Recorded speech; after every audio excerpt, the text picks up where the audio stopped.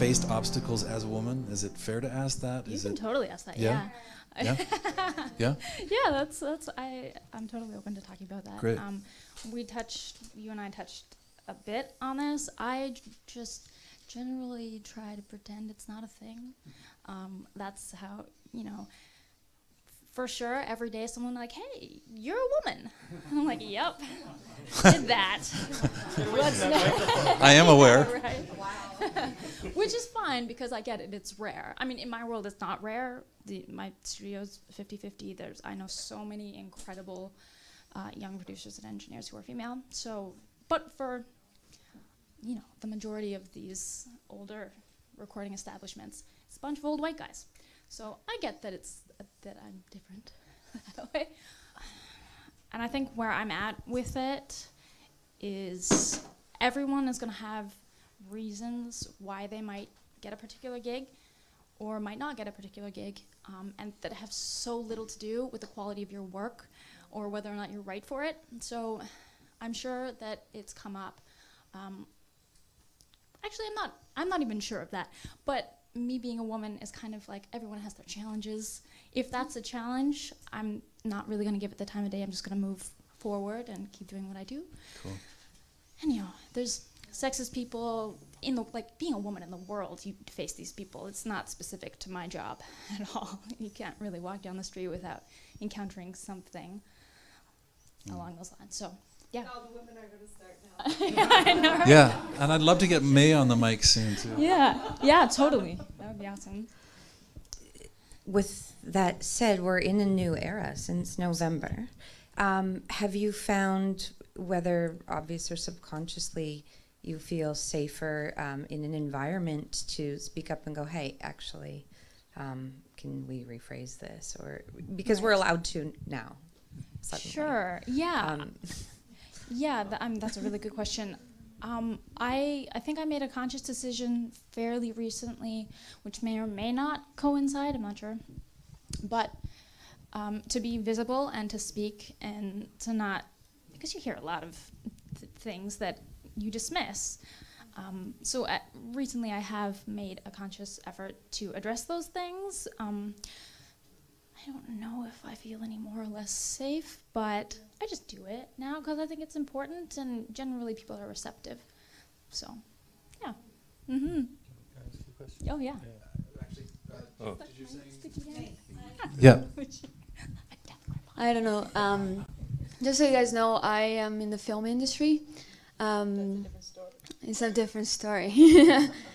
And I kind of try to do what Elisa said she does too, but sometimes it's easy to say that and easier to say that than so I've been very lucky in the studio where I work now. The staff is really nice. Like, I haven't really had an issue with them, but I've had issues with people coming from outside, clients or editors. And yes, and then after the Me Too movement started, there was a guy that made a very inappropriate comment, and I actually came to my boss and I said, like, this is what happened. What are you gonna do about it? I was like, I know my value, and I know that they value me and that I'm important for the studio, and I had that confidence, and I went there and I had I'm the only female audio engineer in a crew of 12 people, and all the guys backed me up, and and they. And now I feel more comfortable. I just go ahead and I tell them. It's just, I'm not going to put up with this. Like, yeah, so it's a good time. Oh, thank you. But it is a good time. I think after that happened, it was when, because I've gone through stuff that I felt uncomfortable with. And then after the Me Too movement, it just gives you that. That's why it's so important. It gives you that confidence to come and speak up. So yeah, sometimes I just try to pretend it's not there, because you don't want to let that interfere with your work. But all I do, if I can't ignore it, I just take that frustration and I just turn it into something else. I turn it into work and feel, and then I just do a good work. Just keep doing what I'm doing, basically. But I use it as a tool, that frustration as a tool now. I'll say something too. Yeah. That's I'm really proud of you. But and it's good to have people support you like that. I think there's two issues that historically go back, you know, with more men in the studio than women in the history of sound. But also we're dealing with, you're talking the film industry, we're dealing with video and audio. And there's always been a history of audio being seen more as a support in the video world, which is changing. So, and you know, great producers and directors who love what sound can do for picture will see that. Audio can't be anything without video. We're all heading in that direction, but it doesn't mean that it should be seen as a support. It has its own art, and without audio, video wouldn't, you know, be what it is. But also without, you know, video and high res and what's happening with video and amazing editors, etc., that can do so much for audio as well. I do believe it goes both ways. And I had been president of the Audio Engineering Society because of my work in audio education. It's a volunteer job, and I took it. And I ended up working with a lot of programs from around the world. And it seems that if there are more women in university-based programs that come with a music degree or some kind of degree, and if it came through science, sometimes you see more male-oriented people. And it really doesn't matter what program you go through or not. A lot of people will say their real learning happens when they're out hands-on. But there isn't as much mentoring in studios as there used to be. And yet I'm really glad you got paid, because I also think people weren't treated fairly in the past, and women and men. And I was asked when I was president, I was telling you yesterday, I'll try and make this short, if I would take over something that at that time was called Women in Audio. And I didn't. And I didn't want to, because I had gone to some of those sessions and meetings, and there were a lot of people complaining, a lot of women together complaining, and I didn't want that to be an issue. I didn't want it to represent. To me, it was like men in music. So yes, I do agree now that probably it might have been good for me to do something, because I think people now are running that in a healthy way. But I thought it was more important to support women, and in the program I ran for 20 years when I built on the Banff Center program, audio program, which became quite famous internationally and competitive, there were always many, many, many women. And Leslie Ann Jones commented on that with, what's his name? Pensado. She sent me the clip, and she was saying, well, just, you know, go to this program. You know, Teresa Leonard seems to have a lot of people, a lot of women in there. And I thought, well, doesn't everybody? But then a colleague of mine reminded me that I was talking about when I had first gone to McGill. I was on a session, this is a long time ago, when this guy came in for a session with another group of people from CBC or something. He said, oh, c'est fun, une fille dans le studio. You know, it's fun, a girl in the studio. And I forgot completely about that comment. But I certainly did try to make sure that we always, and I didn't have to try, that was the thing. You just put women on panels, you find amazing women everywhere, and you bring them in as faculty, or you support them, or you give their name to somebody. And that's how you do it. And we were talking about Emily Lazar and so many people, Leslie Ann Jones, Darcy Proper. There's just so many people that are in I don't have all the names, but they should be on panels. And that's how you do it. And there was one other thing I mentioned to you, and I can't remember what it was. You said I should mention it, but I don't remember. I've also seen people, you know, go into very different areas too. I was at the University of Iowa when, for a short period of time, and I was recording engineer for the School of Music there. And I met a young girl who was a violinist who came in, and she became very interested in what we were doing, and her mom called and said, you know, can she take a course? And there was a course being given at the time in that school. And she went on to go to McGill and Banff and went into psychoacoustics, and she is now she went into neuroscience as well. She's the, Poppy Crum is her name, and she's the head chief scientist for Dolby. So she's all over the world, speaking everywhere. And that's because she was exposed at, you know, I don't take credit for we all make connections, and that's how we get places. But she was exposed to so many wonderful people, and it's all about who you meet along the way. It's mentors, and it's putting yourself out there and standing up. Someone will say no, but if you don't ask, you already have no. As one of my students told me once, she was from Spain.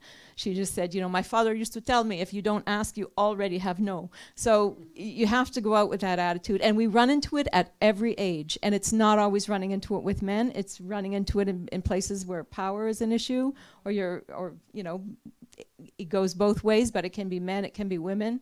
So you just have to speak up and look for mentors and look for help, and don't be afraid to ask for it.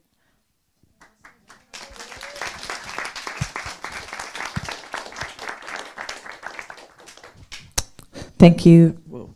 Thank you for that. And I'm really glad to hear you say that you know, especially when you sort of were aware of this thing happening to you, that you were like, not today, Satan, not today. I have a kind of a redirection question. Further to what you were saying about, you know, not wanting to get into rooms where it's just women complaining about the things that we face, because those things are real and we need community and all those sorts of things, but a lot of times we end up in the same situation where we're in the room with the same people and we're having the same conversations, but the gears aren't really, like the rubber's not really hitting the pavement. There needs to be someone facilitating those meetings, so and that's what I realized. There's a bunch of things going on within the Women in Music Canada, within the CFM, with some collaboration with IATSE and UBCP, and there's some stuff on an executive level going on right now. But one of the questions I had was, we're all kind of doing the work that we can, but for the male producers on the panel, and for anybody else who wants to jump in on this, we accept that there are really awesome, really, really heart-forward male allies, and as people who have control over spaces where people work, A, have you seen this stuff happening? B, do you have an express policy for what to do about it? And C, in past cases, what have you done? All the men have to. I'm curious. Like, we're spending so much time talking about it. Yeah. Totally. Yeah. And now I was going to ask earlier, but now my brain's on a couple different things. But is, as a privileged white male in this industry, I'm always wondering what the male producers and engineers can do more to make it maybe a more welcoming place and workplace and that kind of stuff. I don't know, but you know, thinking about my experience, like a lot of my clients, I know I played a song by Ken today, but probably like 80 to 90% of my clients are female artists, so I tend to already have like a really equal vibe kind of happening in the studio already. So I can't really think of any, you know, instances where, you know, that we've had to deal with too much. It's been pretty great, and I've worked on a lot of records with ELISA, but yeah. Anyways, I don't know. I think you do. I mean, a lot of the men that I know in this community are very supportive and make the space really safe. And it's just kind of second nature, but I think you might be special in that. But I think it's generally something that we can all, like, yeah. So take our friend Sean Cole. Yes. Makes an effort. Sean makes an effort to, when he gets a record, to hire as many women engineers on that record as he can, whether it's, you know, an assistant or, this is Sean as producer on the record, so it's like I'm going to make sure that my engineer is a woman, or my editor, and whatever. And so I think that's really, him and I, we went for beers and talked about that, and he was like, this is what I'm going to do. Yeah. So I think it's great that guys are going out for beers and going like, what are you going to do? I don't know, what are you going to do? And we're all like trying to do something better. So it comes to me, because this is the forum to talk about this. Like, what else can we go out for beers for and talk about? Yeah, that's a. Yeah. I'll kind of echo a lot of what you said. Sure. In that, you know, I work with a lot of female artists, from Alanis Morissette to Ricky Lee Jones, and so many people. So you're obviously conscious and aware. And I've actually, oddly enough, living in Hollywood, which has been in the press and the seat of all this, I've actually seen the opposite over the years. When I first started, I worked a lot at Village Recording Studios, who at the time had 4 female engineers on staff. And one of them gave me one of my biggest breaks in my career by just referring me to an artist. And the project turned out to be very successful. And I helped Barbara and Peggy and a number of the other women that were working at the Village at the time. Sunset Sound, where my studio is based, has had a history of hiring women. In fact, Peggy McCreary, who was on staff there for years, was Prince's engineer for a long time. So I've actually seen the opposite, where women are very welcome. And yeah, maybe there's been times in my career where I've said to the studio manager, you know you want to put her on the session as an assistant, but this is a bunch of really hardcore guys, and I don't think that would be the best match in the world. So perhaps a woman has been excluded because of the situation.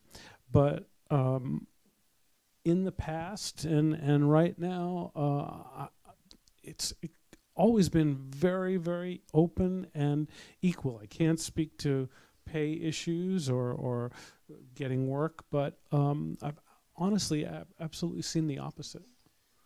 From our perspective, so I've been managing here for 2 years, and a lot of resumes I receive are young men, but I think all our collective awareness has brought it to the top of my mind, and Casandra was brought to us from Brandon, and I'm hoping that she'll be involved here. An idea that you said that I want to float, that is just an idea that just triggered, is would it be cool to have a policy statement on our website saying we support the empowerment of women and we're not going to put up with, Hey, yeah, I just wanted to add that if you care about getting women to come to your studio, put women there. So when I was looking for a studio to intern at, Monarch was my choice because ELISA was there. Yeah, like almost exclusively why I picked Monarch. And I knew that already, and I'd heard about you. And then when I went on the website to the engineer list, I saw another girl's name there. Olivia was on the site. And I was like, oh my God, that's where I'm going. And that was the main reason why. So I think if you want women to come to you, put their faces there, put their names out there, that you already have women there, because it's no secret women like working with other women, and I've always felt like really great at Monarch because of that. Yeah. Ditto our non-binary siblings. Ditto. Yeah. All the intersections. And women tend to be good about being. Sorry, I hate to say this, but what's her name again? Casandra. Wonderful, great personality. So is Brandon too, by the way. But just in the thing.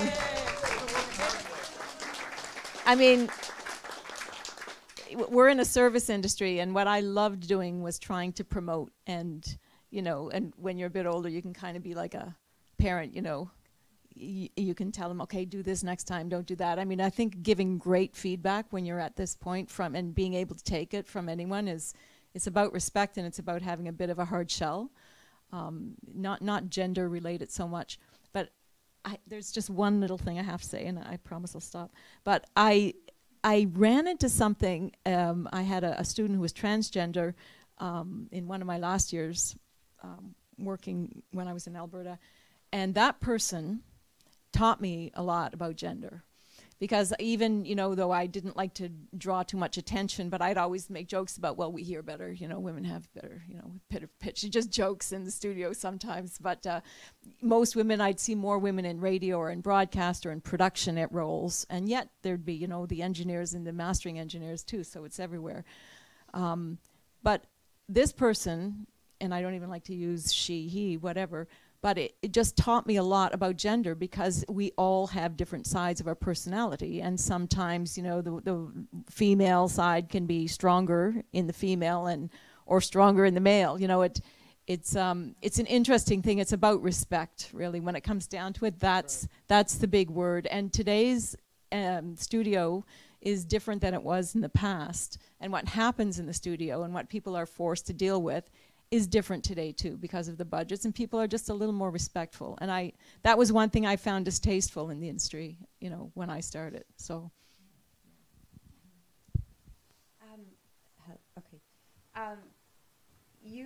What you had mentioned about being in a situation where even as a man in a situation with another man didn't quite know how to navigate that, and coming from also in the film and television world, there's such an incredible new set of protocols that have been put in place here in Vancouver. It's just a little share, because what has occurred since that's happened, not only have women felt safe to speak up, but suddenly men know that it's super cool because there's a protocol. So it's like, oh, I can just say, hey, bud, actually, this isn't okay. And then the other guys, because they are really respecting the male counterpart, will be like, yeah, you're right. They're very quick to rise to the occasion when their male colleagues call them out on it. It doesn't become ruffling of feathers, and and I've seen it happen where men call me about something and know that they're safe to report it up a chain. And so it's not just women, like men finally are set free to do the right thing, which perhaps they weren't able to before without reprisal. But I guess I have two questions. My first one is for you, I guess, or for anybody, you as well, is do you find that when you're applying for work, say whatever path you took, whether you went to audio school or whatever, or started on your own, do you find that there are equal opportunities for you that you can apply? Like, you know, some people just tell you send your resume everywhere, or are you selective in that process? Do you maybe, like, I don't know, I'm just asking if you think that there is an equal opportunity for you or whatnot. I like to think there is, and that's mostly based on working at Monarch and knowing how many resumes come through there, and then we are 50%, and it's really actually because those were the best people for the job. It's not like Tom was going out and being like, I'm going to hire women. Yeah. But that, to me, speaks to equality, because there were, you know, there's 30 resumes a day at least, and we came up 50-50. So I've never actually sent a resume to a music, have I? I've never gotten a job that way, so I don't personally know. But yeah, I like to think that, I mean, generally people are open. Yeah. Generally people aren't out to shut down women. And you ever really, when I visited LA last year, I don't think I'd ever met another female engineer, and I met 5 in so my like 10 days there. Yeah, I feel like I'm so I'm amazing. out of place. It was so yeah, no, you're totally right.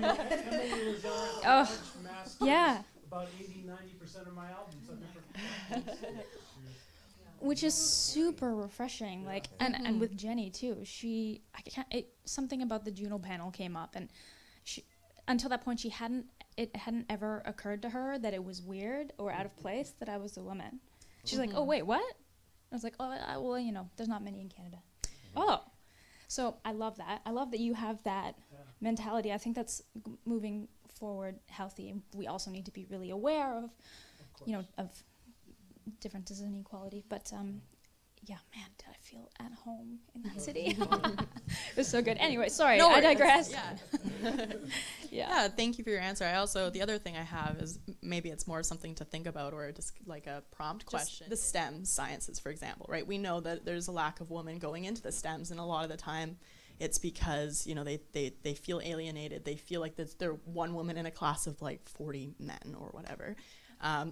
So is the solution to the problem not necessarily like trying to look into hiring more women, but starting smaller? How can we expose more women into this industry? Because I know, at least for me, I didn't get exposed until I was in the studio because a friend was in the studio, and they were like, hey, you know, like, do you want to come along? And I was like, oh my God, I didn't realize that this whole world or whatever, and that I would ever want to be a part of this.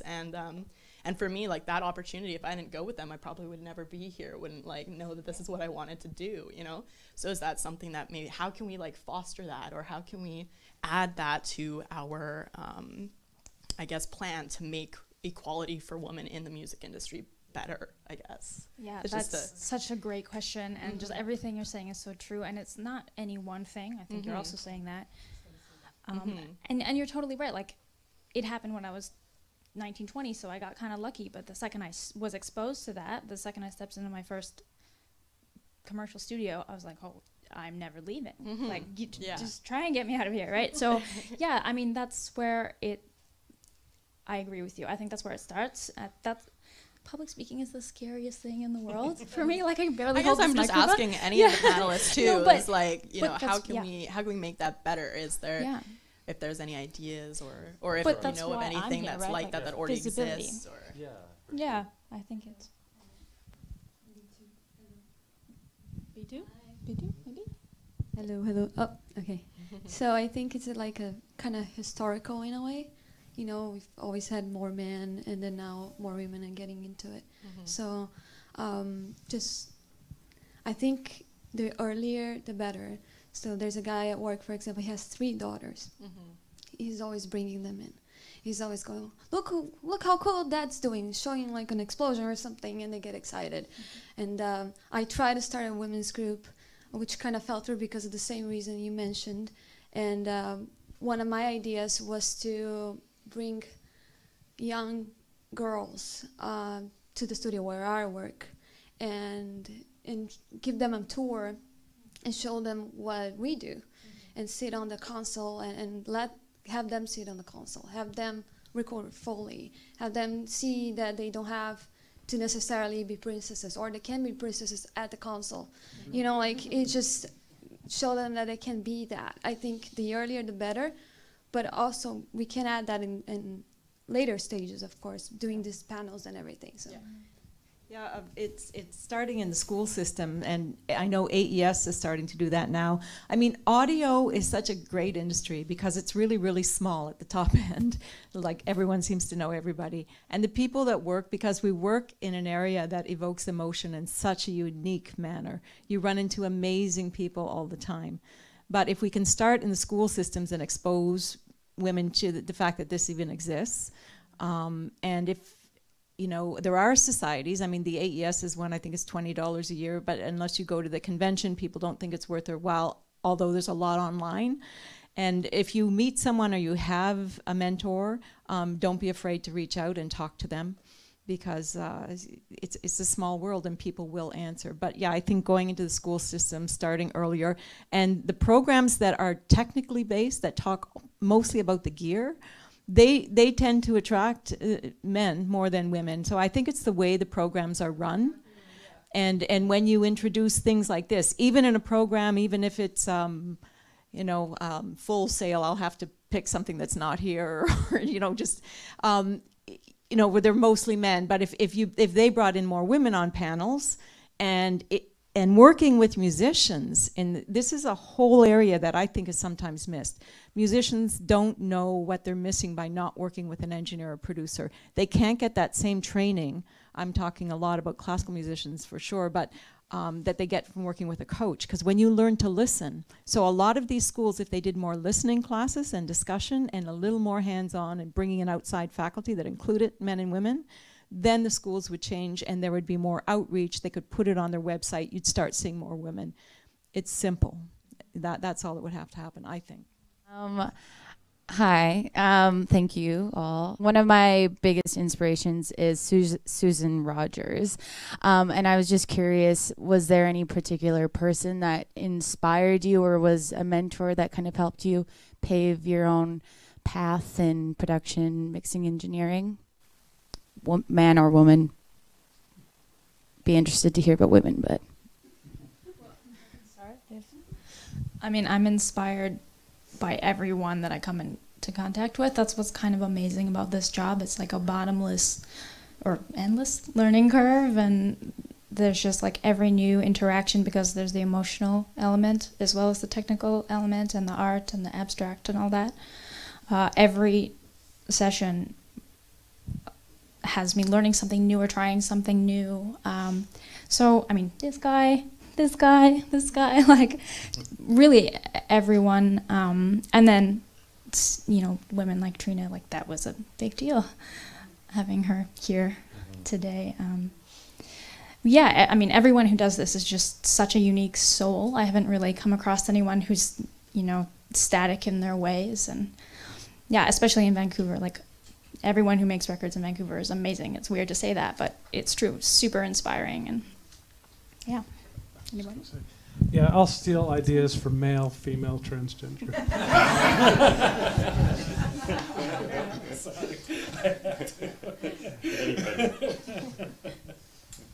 So did you see on the webpage dedicated to the event, there's a Susan Rogers? I didn't. That's really cool. Oh, she's on, she talks about working with Prince and with, and some of this issues. It's a podcast, my favorite right now.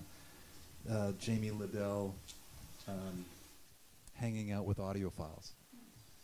And I do have some other resources there, and if you send me more links, it could be, you know, one place, one repository of some links. There's the womensaudiomission.org that you mentioned to me, Terry.